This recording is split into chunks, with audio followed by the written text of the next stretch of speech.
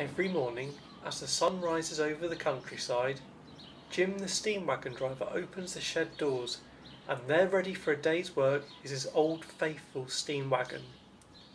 It may be old and not as fast as modern petrol lorries, but Jim does not mind.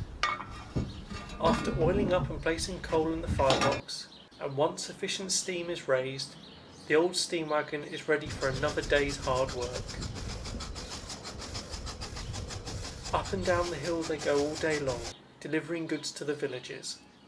Sometimes a car will race them and be quite rude. But Jim knows it's better to be safe when working heavy loads. Later that day the car was racing up the hill. Then it happened. The engine overheated and the car became stuck on the hill.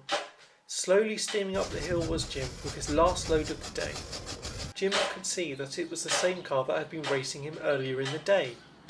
He asked the man if he needed some help, and the man apologised for his bad driving earlier in the day.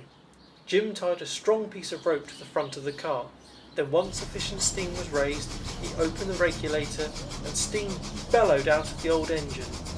The old steam wagon pulled its own load and the car up the hill, with whistle blowing to ask people to move out of the way.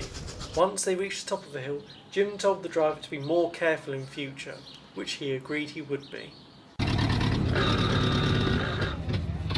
The old steam wagon arrived home, so Jim disposed of the ash and raked out the fire.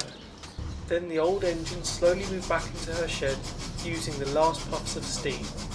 Once there, the old steam wagon waited patiently for its next day of hard work. Jim shut the doors and went home for his tea.